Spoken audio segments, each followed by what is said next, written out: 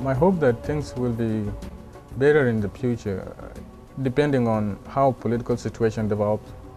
There's, if the South is able to find the unity attractive, which means they would be able to gain the trust of the Northerners and vice versa. Then, and if both regions are developed equally, which means North is not developed any better than the South, and the South is not developed any better than the North. And the Southerners see that actually things have changed, and they have changed in a tangible way. They will be able to find relative peace within the United Sudan, and that's a possibility. But if things don't change in any good way that the Southerners will see, they will not be able probably to find that this is a good situation for them in the future to remain part of the Sudan.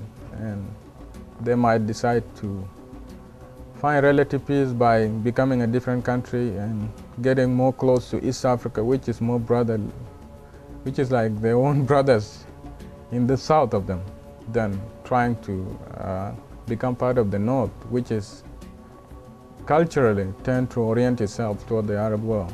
And that is not finding any common ground in the South. And the Southerners are going to face tough choices, but whatever the decision is, it will depend on if it betters them, if it betters their future. And that's how I see things evolving.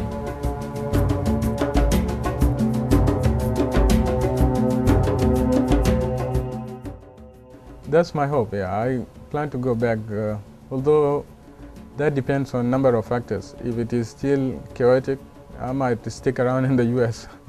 But if it is peaceful and the situation requires people who are knowledgeable about some issues to go and help in development, it would be my pleasure to do so and to go back and help in any way. But that's a iffy situation, and I hope, yeah, it will change in one way or the other.